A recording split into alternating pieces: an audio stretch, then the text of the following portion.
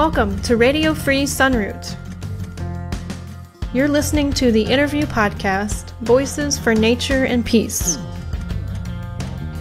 where we discuss issues of ecology, empire, justice, and consciousness.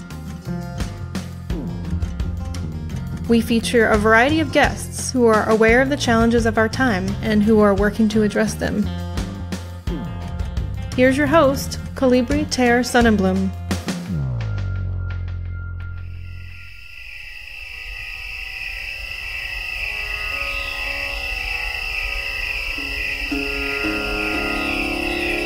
Domination versus Cooperation, featuring Riane Eisler.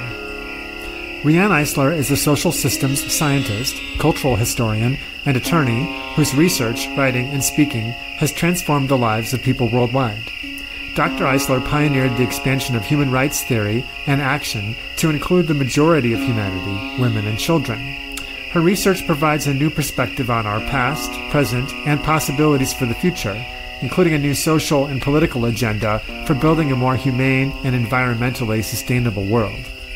Her book, The Chalice and the Blade, Our History, Our Future, had a big influence on my own perspective on human culture in general and patriarchy specifically, as did her 1988 lecture with Terence McKenna, Man and Woman at the End of History, so it was a real pleasure to spend some time talking to her. This is a special edition of Voices for Nature and Peace, in which I team up with Patrick Farnsworth of the Last Born in the Wilderness podcast. Thank you to Patrick for the invitation to collaborate and for handling the recording. Check out Patrick's podcast at the link in the show notes.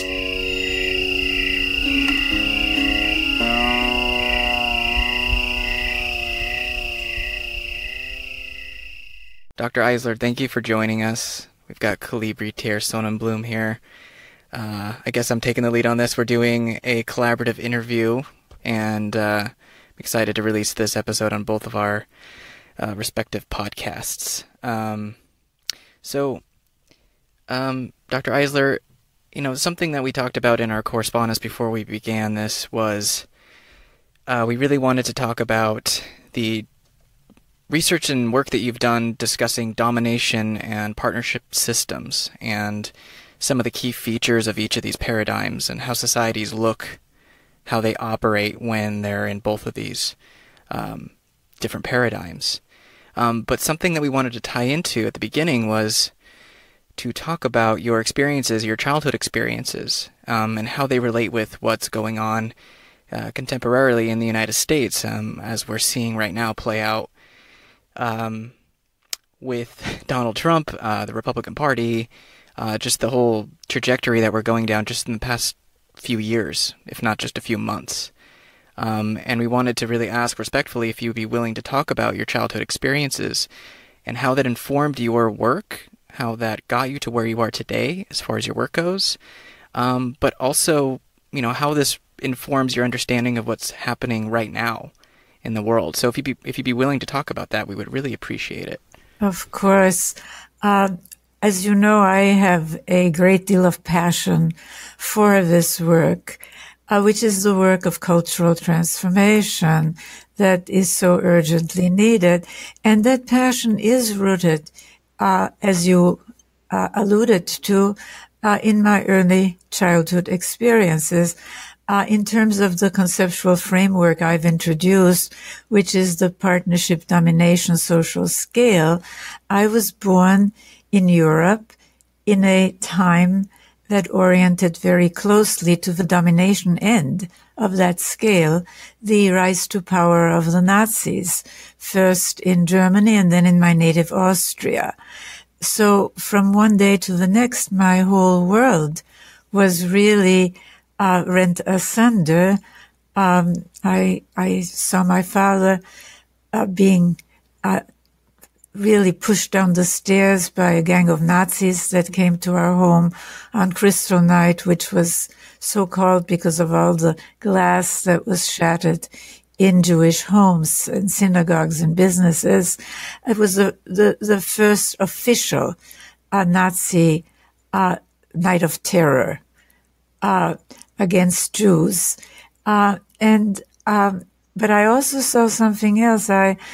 My mother recognized one of the men who came as a young man who had been an errand boy for the family business. And she got furious. She said, "How dare you do this to this man who has been so kind to you? I want him back." And by a miracle, she was not killed. Many people were killed that night. And by another miracle, she managed to obtain his release, and we fled. We fled to Cuba. My parents, of course, some money passed hands, all along the way. My parents were also able to obtain an entry permit to Cuba, and again, it was a complete metamorphosis of my life, because from relative affluence, I grew up in the industrial slums of Havana. Really, it was quite a shock. So this led me to questions that I think many of us have asked. Why, when, as I saw with my mother, we humans have such an enormous capacity for caring and for empathy, and really for what I call spiritual courage, the courage to stand up against injustice out of love. Why has there been so much insensitivity and cruelty and violence? And my research really, many years later, of course, was to answer that question. And it did. My work is designed to identify what are the conditions that support our human capacities for consciousness, for caring, for creativity, for empathy, rather than, because we also have those, our capacities for insensitivity, cruelty, violence, and destruction. And that eventually led me to this new conceptual framework introduced in my book, as well as to identify, and we'll hopefully get to this sometime as we speak, what are the foundational changes we have to make so that we don't keep having these regressions that you mentioned to authoritarianism, to cruelty, to violence. And so that's how when you came up with domination and partnership as being the two, I suppose you could say, foils to one another. You were seeing this not just in your life, but you were seeing this in history too. Absolutely, Calibri. These are really social categories that go far, far beyond the ones that we're used to, like right, left, religious, secular, Eastern, Western, Northern, Southern. They go to foundational matters. And I want to emphasize this because, and to ask our listeners to really join me in leaving their comfort zones of these old categories behind, at least while we're talking, and hopefully after that too.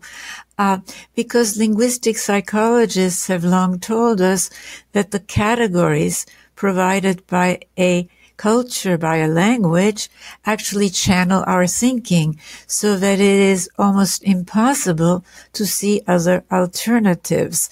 And our conventional categories, really, if you think about it, none of them, as I set out on this research, none of them help answer the question of my childhood. How can we create a more conscious, caring, creative, equitable, sustainable world? Because there have been repressive and regressive regimes in all these categories, whether it was Nazi Germany, secular and Western, whether it is Khomeini's Iran or the Taliban, or ISIS, Eastern, religious, really, but there's also something else. Not only does my work look at the whole span of our history, including the millennia of our prehistory before deciphered written records, but it also includes the whole of humanity, unlike our conventional categories, because if you really think about it, all these categories either marginalize or ignore the majority of humanity, women and children. And if you do that, you cannot see what you see using the partnership domination social scale as the lens, which are root causes, and what we have to do to really change from domination to partnership.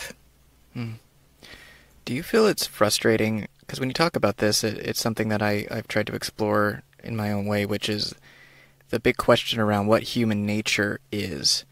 I find it such a big thing and so complex of a thing that it really to try to say that we're naturally warlike or we're naturally this or that. You know, people will often project what they see around them onto others and onto the past.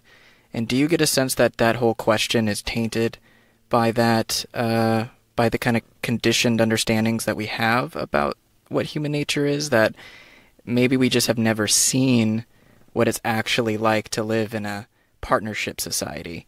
So we just imagine that those are myths or stories that are told. Do you have, I guess, maybe more concrete examples of what a partnership society would look like, not only in the past, but also in the present? Well, let me first address the question that you bring up, the story that we've been told about human nature, which, whether it's original sin, whether it's selfish genes, is the same story. We're bad. That's human nature. And therefore, we have to be rigidly controlled from the top, right? Whether by God or by his so-called representatives here on earth, or some dictator, some strongman, etc. And that is a very convenient story to impose and maintain domination systems. Now, my most recent book, Nurturing Our Humanity, which came out with Oxford University Press last year, really addresses that question, among others, and shows that, for one thing, we're asking the wrong question. Human nature is not fixed. We have the capacity for caring, for consciousness, for creativity, but we also have, obviously, capacities for insensitivity, cruelty, destructiveness, violence.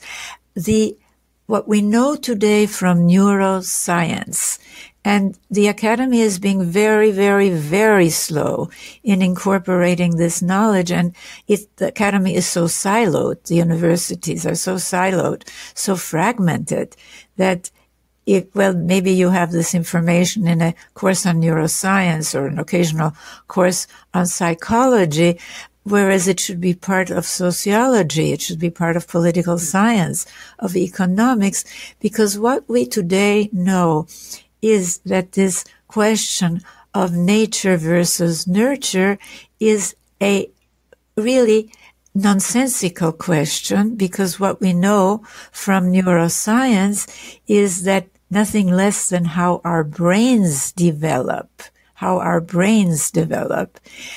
is a function of the interaction of genes with our environment, especially during our first years of life, when we are even more malleable and more flexible.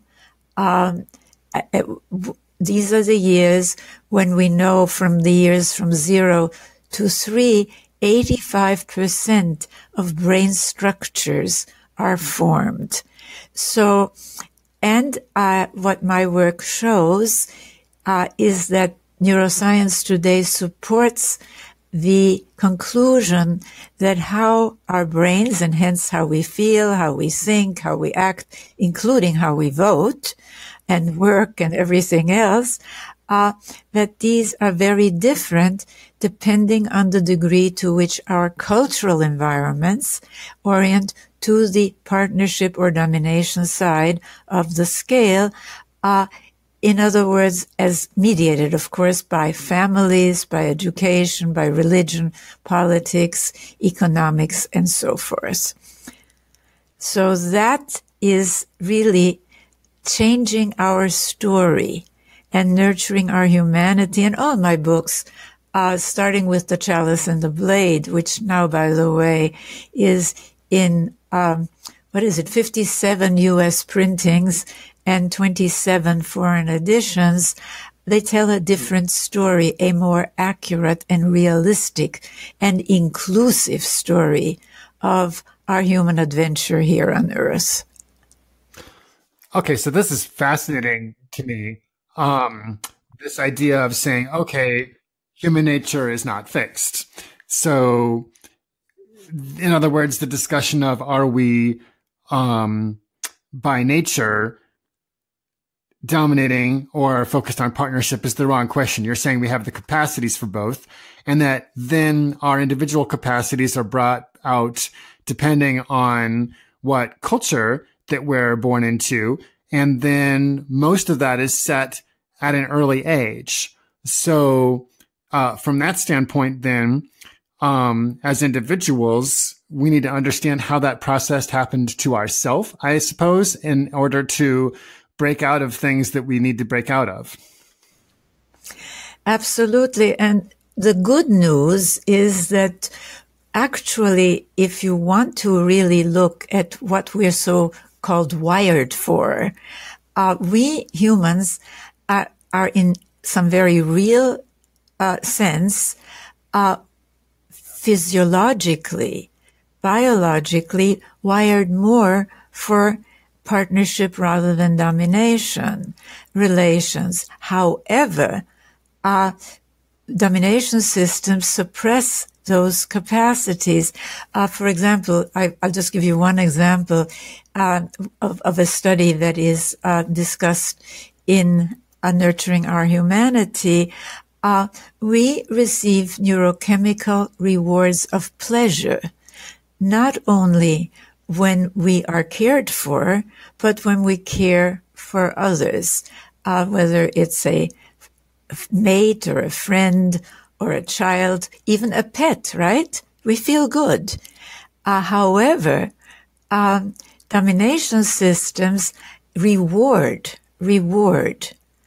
and really make it seem normal, as we see in some U.S. subcultures, to think only in terms of in-group versus out-group terms, so that you may be kind to the people in your in-group, but the out-group, the other, is labeled as not only inferior, but dangerous.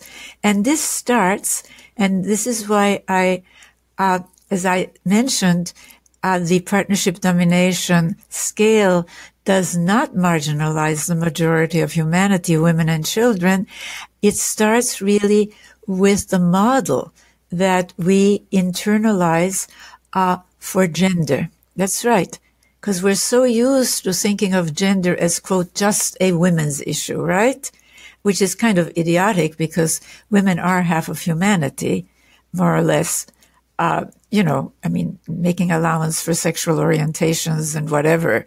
But what we miss here is that we humans really have an enormous capacity for caring. But when you are brought up with this model of our species where the difference in form between male and female is equated with either superiority or inferiority, with dominating or being dominated, with being served or serving, children internalize a template for equating difference, whether it is based on race, whether it's based on religion, whether it's based on sexual orientation, with superior, inferior, and we have really internalized this to varying degrees, but it is particularly strong in cultures that orient to the domination side. As I said, whether they're Eastern or Western, Northern or Southern, religious or secular, rightist or leftist. I mean, Stalin, for example, when he came into power, he reversed what little had been done under Lenin to equalize relations in families. Abortion again became a very, heinous crime, right? Illegitimacy. I mean, all of a sudden, some children were considered illegitimate. How can a child be illegitimate? But a child's a child, right? But he wanted a return, as do the people pushing us back to the so-called traditional, which is a code for an authoritarian, rigidly male-dominated, highly punitive family. And the good news, however, is that even some people who are brought up in these families, if they just glimpse that there's another possibility, they reject that. That's the good news. The bad news is that a majority of people who are brought up in rigid domination families are very likely to really even vote for strongman leaders and to think only in in-group versus out-group terms. Where did this turn happen? I mean, I've tried to dig into this and get different people's analysis and perspective on where... I know it wasn't one thing. I recognize it was probably a series of many events that led us to where we are now, but I feel like the whole planet is now engulfed in a dominator system. There might be small pockets of partnership societies that exist, but they've been largely pushed to the margins or wiped out. And, I think it is important to know from whatever way you can, ascertain this information, but what turn was there? How did the dominator system become the dominating paradigm on the planet? I assume that wasn't always the case. Well, let me again back up and really say that we would not be having this conversation. We'd be killed, burnt at the stake, even in Western societies, right? If we were having this trying to have this conversation in the European Middle Ages, or even trying to have this conversation in places that today are still very much oriented to the domination side. So I don't think that we have a rigid domination system anymore. But we certainly have an inheritance of domination structures and traditions of domination. And the problem is that if you really stay stuck in the conventional categories of right, left, religious, secular, Eastern, Western, Northern, Southern, a colleague of mine calls these categories weapons of mass distraction because they fragment our consciousness. So we cannot see the foundational elements that we have to change, starting with family, which is childhood and gender. Okay. So, but let me answer your question. When did the shift take place? Because, the Chalice and the Blade and fast forwarding, skipping many other books that I've written to nurturing our humanity, we now know that for millennia of our existence as a species on this earth, actually our culture is oriented more to the partnership side.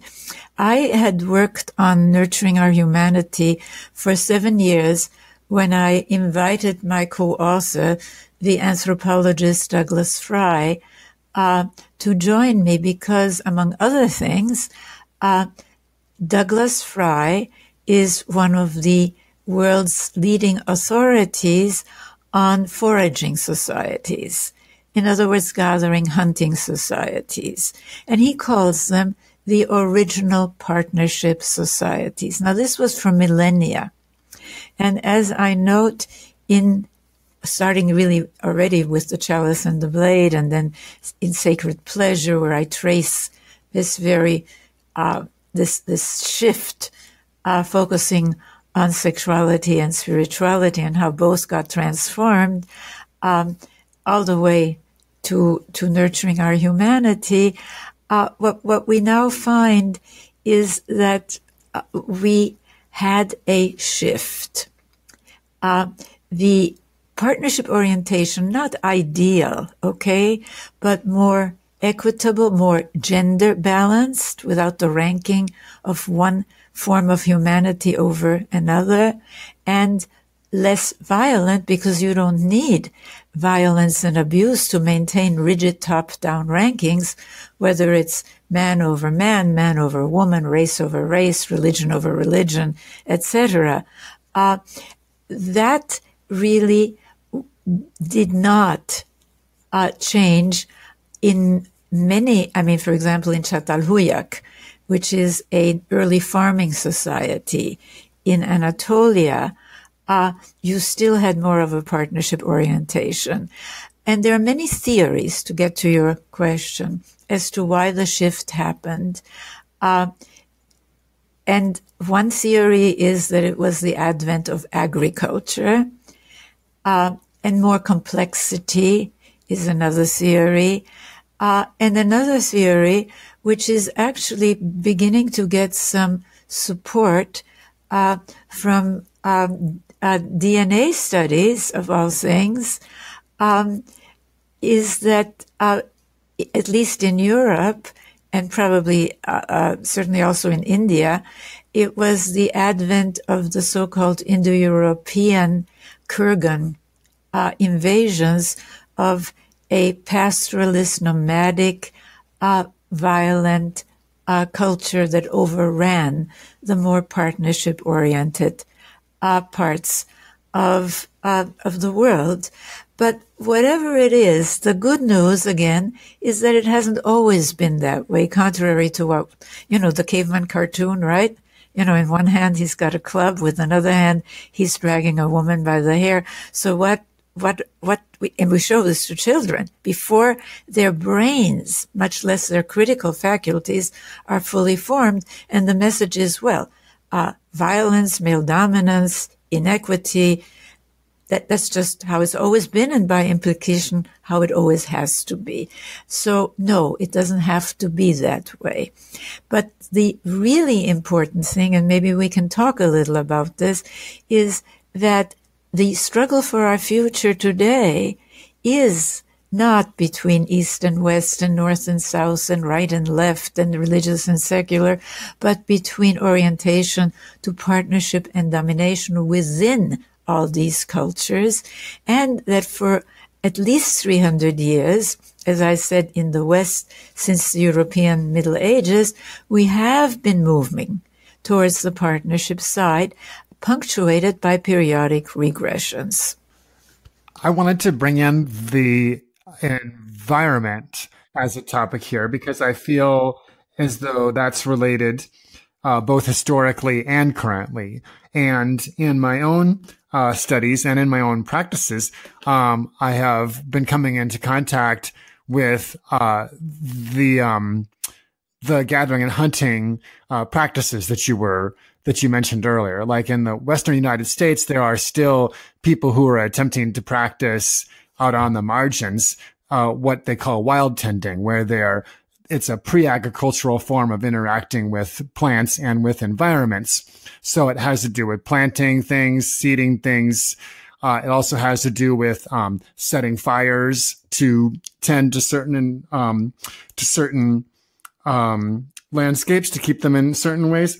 And when you mentioned earlier about how the brain gets a reward when we're caring for people or a pet, I thought to myself, well, I think this also connects to we probably also get rewards when we're dealing in a caring way with our immediate environments.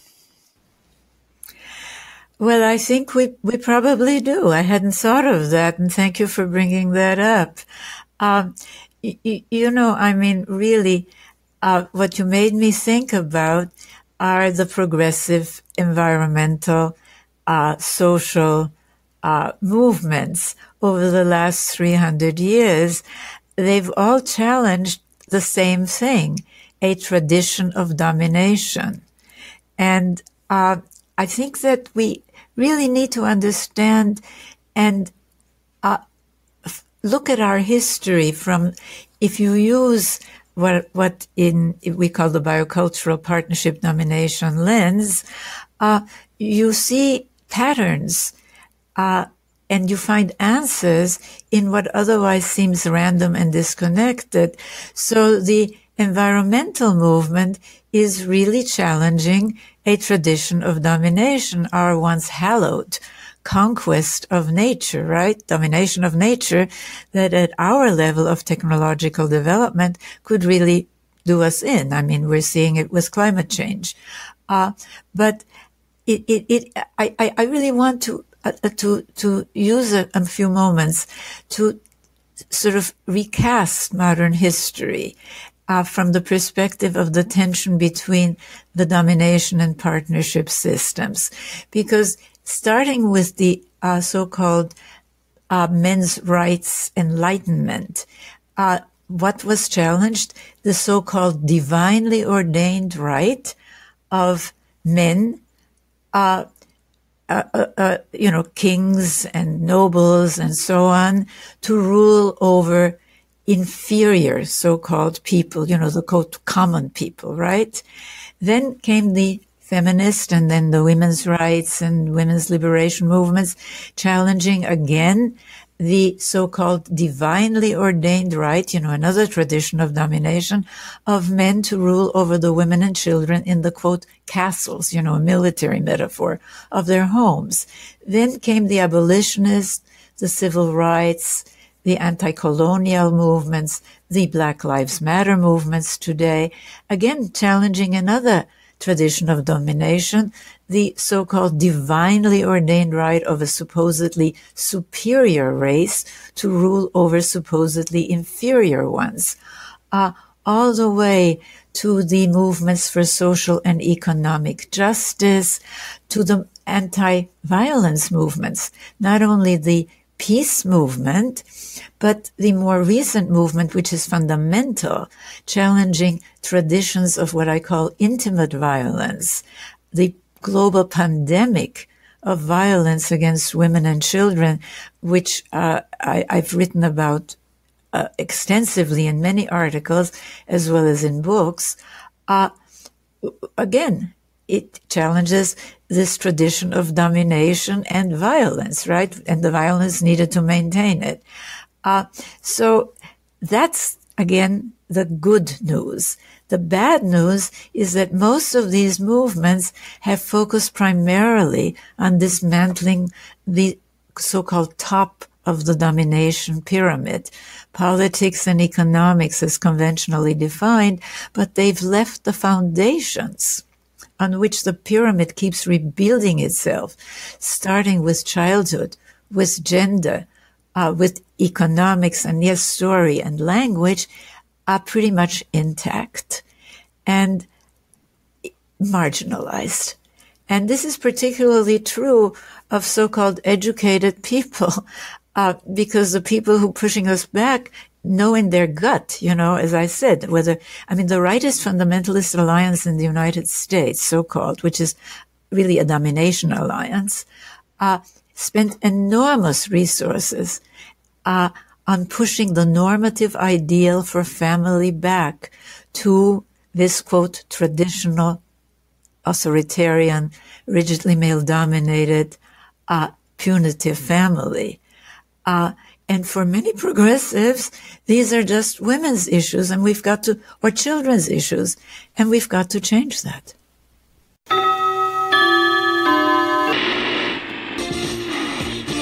In a state of shock after the war. We interrupt our program for a brief message. If you appreciate this podcast, please consider supporting Colibri on Patreon. Just go to patreon.com/Colibri. That's KOLLIBRI. And now, back to our regularly scheduled...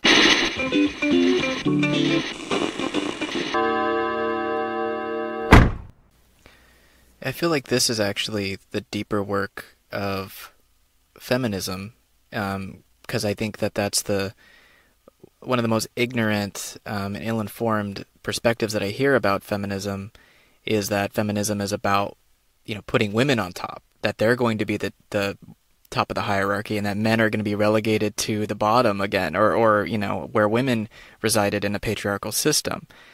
But what it seems to me is the more nuanced and truer work that's being done within feminism is to say, actually, this dominator system, using your terminology, or patriarchy, is just as it's definitely harmful for women. It's definitely harmful for children, but it's harmful for men as well.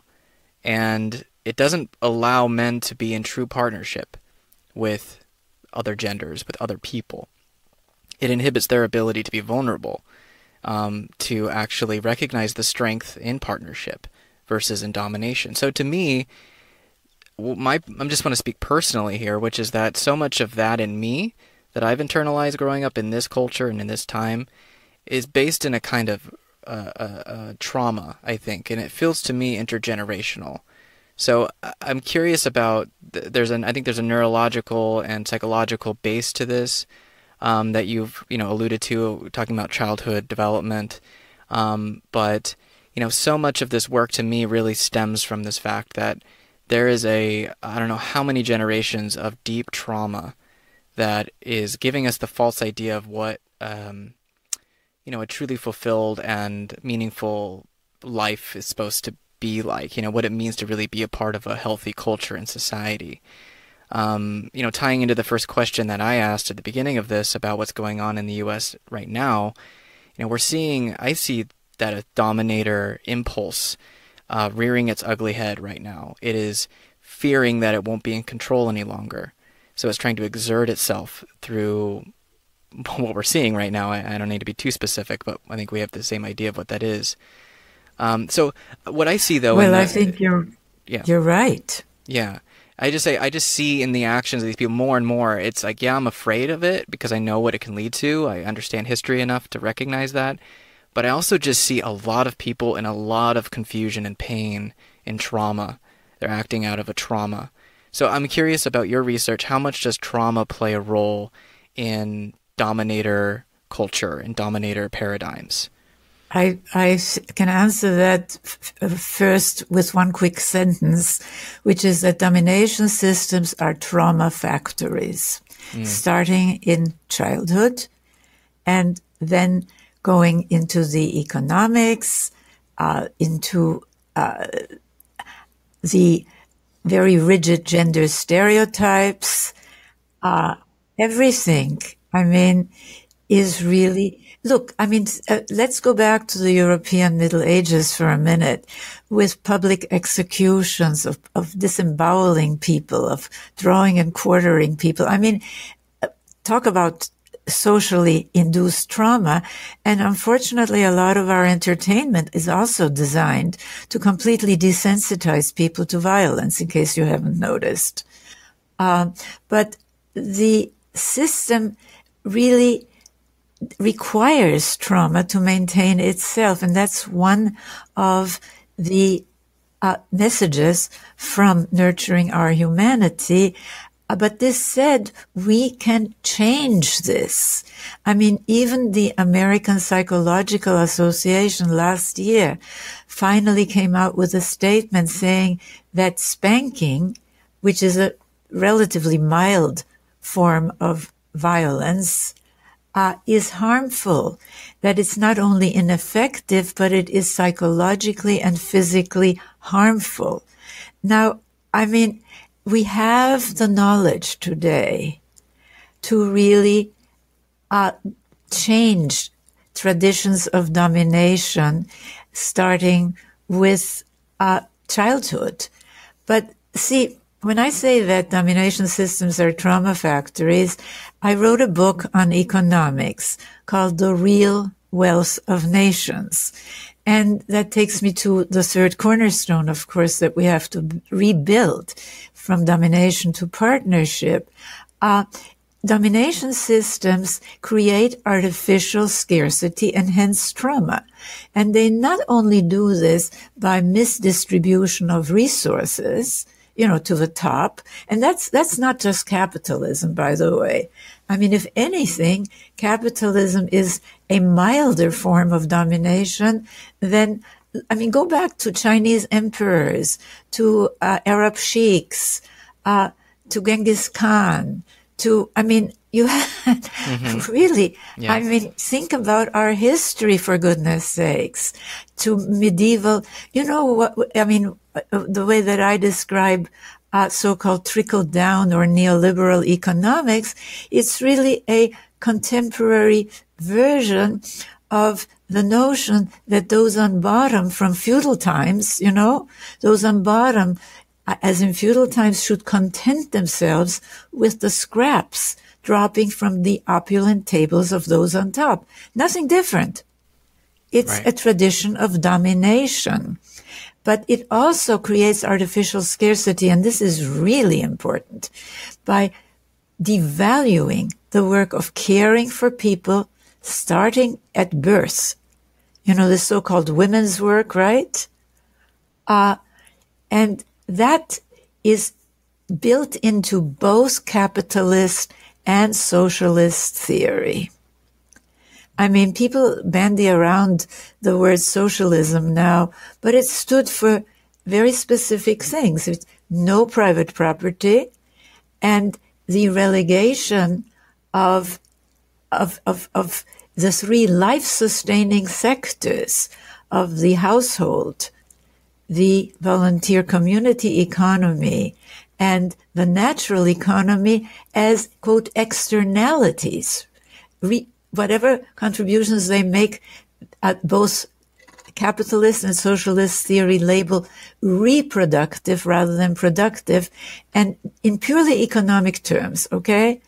As I point out in The Real Wealth of Nations, as well as in, of course, Nurturing Our Humanity, in our post-industrial knowledge service era, when we hear so much from economists about what they like to call high-quality human capital, these flexible, creative people who can work in teams, who are resilient, who can really adapt to change, whether we have that or not, largely hinges on what is left out of economics as conventionally defined, the quality of care and education that children receive early on. So my work really is an inclusive model of society. And once we see the whole of society, we can see patterns, which I've called the domination system and the partnership system. And we also see that we can and must change 4 cornerstones so that we can stop having these regressions, because we've seen movement forward. The challenge to slavery, the challenge to racism, the challenge to sexism, these are all attempts to leave behind traditions of domination, aren't they? The challenge to economic injustice, the challenge to the destruction and despoilation, which, by the way, the exploitation of nature is integral to both capitalist and socialist theory. There was nothing in them about caring for our natural environment. We need new thinking. And this is what this work offers. As Einstein said, we cannot solve problems with the same thinking that created them. So I invite our listeners to really read these books, read the articles, go to centerforpartnership.org, go to partnerism.org, because we just launched a Make Partnerism Mainstream campaign. It's the new thinking and the new actions that we need in order to have solid foundations for a society that is more just, more equitable, more regenerative and sustainable, a partnership society. I've done what you were just saying reminded me of, I've done some reading about the gathering and hunting cultures, in which it was pointed out that with women doing a lot of the gathering and men doing a lot of the hunting, this ended up being very equal, because in a lot of these societies, the gathering was actually more important than the hunting, was actually the basis of the diet. The hunting tended to augment it. And so when what was considered women's work and what were considered men's work were both considered equally as important in the society, then women had equal power. That was the partnership then. And so, yes, we're now stuck with this place for the time being that we need to move past, where the work that women do is considered extra. Well, I think it's work that men can also do, and a lot of younger and even older men are breaking out of the straitjackets of the domination systems, gender stereotypes. So we see men feeding babies, diapering babies, doing this so-called women's work. I think that what you said earlier, which is that domination systems are bad for everyone, is the truth. But in domination systems, you have only two alternatives as you grow up. You either dominate or you're dominated. You don't experience or observe a partnership alternative. And that, we see that writ large today in Donald Trump. He says it's all about domination. For him, there is no partnership alternative. And so he came by this, I'm sure, through his childhood, from what, the book by his niece describes his family. Oh my gosh. It was a nightmare, wasn't it? So, but we don't have to perpetuate this. We can change it. And people who grew up sometimes in these families, as I said, not everyone who does accepts this. So there is a great deal of hope, but as long as we're stuck in fighting each other, right, left, religious, secular, Eastern, Western, Northern, Southern, we really don't go to the basics. And so I've proposed, like for economics, a caring economics of partnerism, in which, yes, caring, this soft, feminine work of caring for people starting at birth, and caring for nature are the guiding principles. Can you imagine what an economic system like that would be like? Of course you can. There are trends in that direction. And by the way, there are nations in Northern Europe who have more partnership policies. They have very generous paid parental leave, parental, for both men and women. And in Sweden, for example, and in Norway, if in a two-parent, male-female family, they don't both take the parental leave, neither gets it. So men are spending more time with their children, getting those endorphins, those rewards of pleasure. They have, of course, universal health care, universal child care, high quality child care, elder care with dignity. And yes, they have more awareness of our environment. and protecting it and caring for it. So, and we see in the United States, a lot of people have partnership attitudes, and not coincidentally, many of them, but not all of them, are also beginning to question the old in-group versus out-group gender stereotypes. And that's why we're back to childhood, to gender, to economics, building a caring economics of partnerism, and changing our stories and our language as cornerstones that we must shift from domination to partnership so we don't keep having these regressions. I think the thing that I have a really hard time with is I completely agree with you that I'm seeing partnership societies or partnership dynamics emerge. I mean, I'm on a place right now where I'm talking to you right now, and I'm seeing a real community having emerged here. There is partnership, there is work that's being done together to build something better and healthier here. But to me, it feels very fragmented. It feels like you can go out and find little islands of this partnership, of this healthy cultures. People are creating these pockets of sanity, I guess. And then at large, I see things kind of moving in the other direction. And I tend to get a little disillusioned because I feel like the dominator culture is going to do whatever it can to hold on and to reassert itself. As you said, we fall back into regressions. I'm curious, like, how you're perceiving all of this playing out. I have a hard time being optimistic about the future when I see that the dominators in this culture at large have all the weapons, have all of the systems of governance and power at their disposal. To me, I think it's almost a cruel joke that it's absolutely, we lean, I think, towards partnership and caring for one another. But the dominators have all the weapons. They have the mechanisms of power right now. So, I mean, have you looked at any historical examples or contemporary examples of a society that is embroiled in a dominator mindset actually moving towards partnership? What in your mind does it take for that to occur on a broader scale? Well, it takes dislocation, it takes disequilibrium. I mean, Germany is a good example. Germany has been moving towards partnership.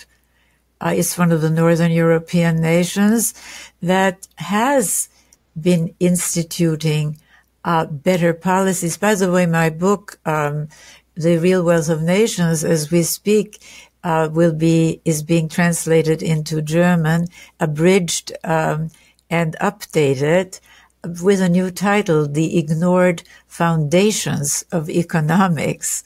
But, I think that let's step back a little and look at what's happening right now with the COVID-19 pandemic. What we're seeing is that our old social and economic institutions that orient to domination are not able to meet the crisis. They are not resilient. They are basically, and who are the essential workers? The people who care for others, right? Healthcare workers, childcare workers, the people who provide food. It is a time of dislocation. And I think, while I certainly understand what you are saying, I look at it this way. We shifted from a partnership cultural direction to a domination cultural direction, so we can shift back. And we have been shifting back. But I cannot emphasize this enough.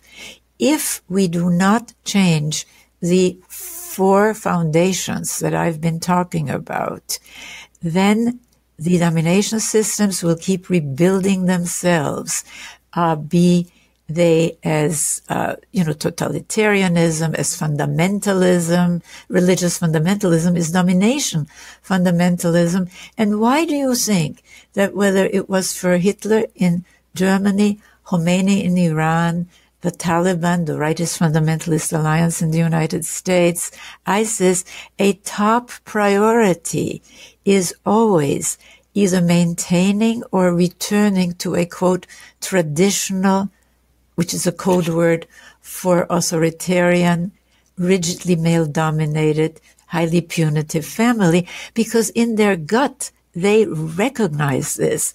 Now, take progressives, who tend to be more educated people. What do we learn in our universities? Well, it's very, very interesting because out of about 600 or so years of so-called modern science, right? Which, by the way, as the historian of science, David Noble, writes in his book, A World Without Women, originated in a completely male, celibate, misogynist, clerical culture, right? And I would say it was a world not only without women, but a world without children. And then you only 50 years ago, out of all of that time, do we even start to have women's studies, men's studies, gender studies in our universities. They're still marginalized, off to one side rather than integrated. And as I said, as for what we know from neuroscience about really how our brains develop and the cultural aspects of that, if anything, it's just in a course here and there, in the neuroscience course or in the psychology course, rather than being integrated into sociology, anthropology. So no wonder so many progressives still think of anything to do with gender or childhood as just a women's or children's issue, when it is central to the kind of society we have. And as for economics, this whole argument between capitalism and socialism is totally beside the point. We need a caring economics of partnerism, and it's not just working together. I really want to emphasize that. It's a cultural configuration. People work together in domination systems all the time. Oil cartels work together, monopolies work together, criminal gangs work together. But it is a configuration of leaving behind this top-down authoritarian rule in both the family and all the social institutions, leaving behind the rigid gender stereotypes which make it possible to rank one half of humanity over the other, and hence do this in-group versus out-group thinking as ingrained in us, changing patterns of violence and abuse, because they're not really needed unless you have domination systems, and yes, changing our story, changing our language. That's what we're talking about, not just working together. I think I'm a little more optimistic than Patrick, even though it feels a little funny to say that, because I look at our current situation and at the youth and the ideas that the youth have and the actions that the youth are taking. And I really feel like we might be at the beginning of another youth rebellion, such as happened in the 60s, but that this one has the potential to be bigger and to have bigger shifts. Do you have a similar sense about the youth today? I do, but there's a big caveat here, because in the 60s, we confused rebellion with reconstruction. And you would not build a house without really building solid foundations for it, would you? So I want to reach young people with this new understanding. Leave behind the old thinking. You know that it isn't working. You know that it keeps us trapped. And think in terms of rather of the biocultural partnership domination social scale. And I think that's a good place to end our conversation, if that really everything that we think about, whether it's political systems, economic systems, family systems, they're human creations we can change them. But to change them, we have to have a roadmap, a plan of what it is that we want, not just to deconstruct, to rebel, but to reconstruct. And yes, that's what this work is about. That's what all of my books are about. And it does require thinking in completely different ways. We hear about thinking from the bottom up. Well, let's really think from the bottom up, from childhood, from gender, from economics that are caring for people starting at birth and caring for nature, and from the bottom up, because we humans live by stories, changing our stories. And as we are told by linguistic psychologists, the categories provided by languages of a culture channel our thinking. So it's almost impossible to think of other alternatives, leave behind right, left, religious, secular, Eastern, Western, Northern, Southern. Remember that there have been repressive and regressive and violent regimes in all these categories. None of them tell us what we need to do to build a more just and caring and sustainable and regenerative world. Try this new way of thinking. Be informed, inform others, because it starts with our worldview. And I believe in human creativity, unleashed in service of partnership. And of course, it's not going to be easy, but this time, this pandemic really is an opportunity, isn't it, to rethink and reconstruct rather than to just protest and deconstruct. And that is where I put my hope, certainly in young people, but also in older people who have lived for a while and who have seen that the old ways of thinking don't work, and who really are hungry for a new worldview. And that's what this work offers. Yeah, I think, what makes your work so important and has been so important for so long is not only do you show that things can be different and things are different if we choose to look at it, but, you frame it in a way where, there is this sense that, partnership is emerging as a paradigm again. It has never fully disappeared. It's always been present. We just have to emphasize it.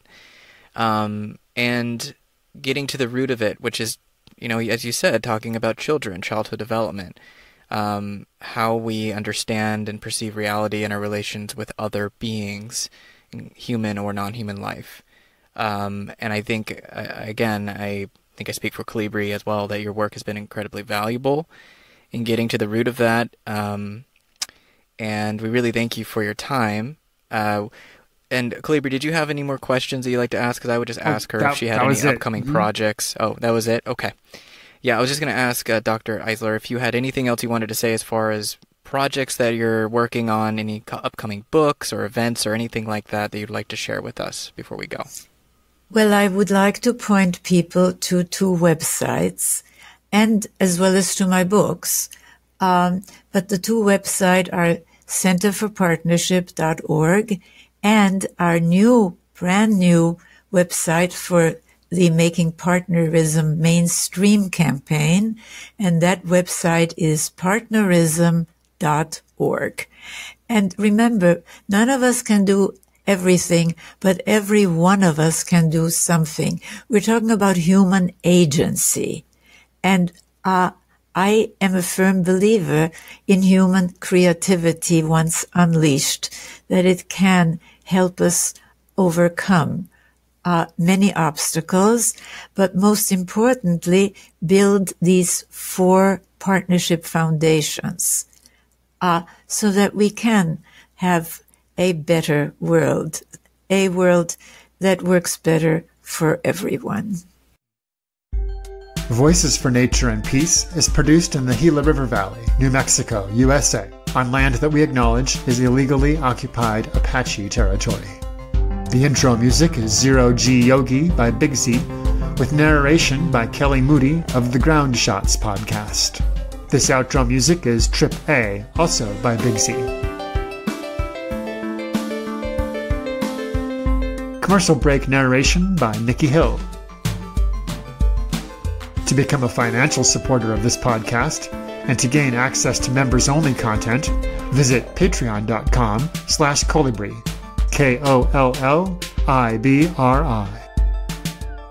For more information on Radio Free Sunroot programming, please visit radiofreesunroot.com. Thank you for listening. May you find joy in your own nature and peace.